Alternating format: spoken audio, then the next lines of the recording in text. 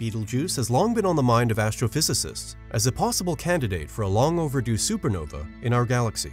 Nonetheless, currently, the red supergiant seems to be doing better, after what was apparently a terrible incident in 2019.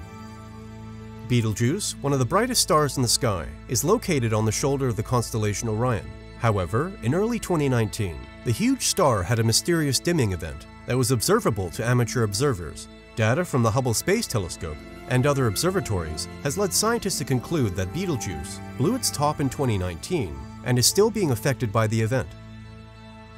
Betelgeuse seems to have lost a significant portion of its visible surface due to a massive surface ejection, or SME, as suggested by an observed sequence of events. An average coronal mass injection, or CME, from our Sun is around 400 billion times smaller than what was ejected during this event.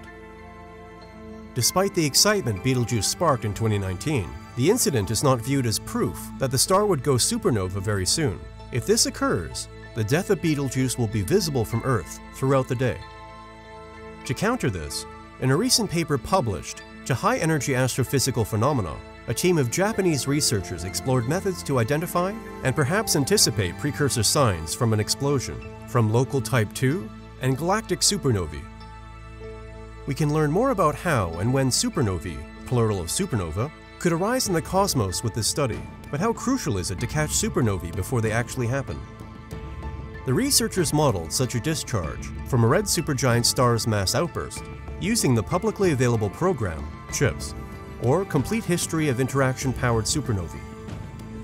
This is noteworthy, since a red supergiant star, Betelgeuse, has just been reported to decline in brightness, leading some to speculate that it soon may go supernovae. It turns out that Betelgeuse is on its last legs, but a 2021 research predicted that it wouldn't go boom for another 100,000 years. But what implications could this research have for Betelgeuse? According to the study's results, eruptions have light curves that are driven by a short shockwave pulse that lasts for just a few days, followed by a much longer cooling discharge that lasts for a few hundred days. There will then be a brief bright peak phase powered by the bound envelope, which will retract farther for lesser energy eruptions.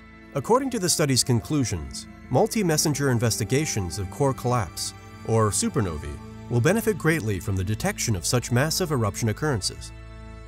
Scientists were taken aback when the James Webb Space Telescope made its first supernova detection. It may allow for investigation into whole new areas. The explosion of a supernova only lasts a few seconds, making it difficult to detect. These star deaths create a dazzling bubble of dust and gas that fades after just a few days, so a telescope has to be gazing in the correct direction at the appropriate moment. We aren't able to accurately predict the time with Betelgeuse, something that makes astronomers cross their fingers that Webb's first supernova wasn't simply beginner's luck. Let us know what you think in the comments section below. And as always, don't forget to like, subscribe, check out our previous videos, and visit our website if you love reading at www.nasaspacenews.com. Thanks for watching.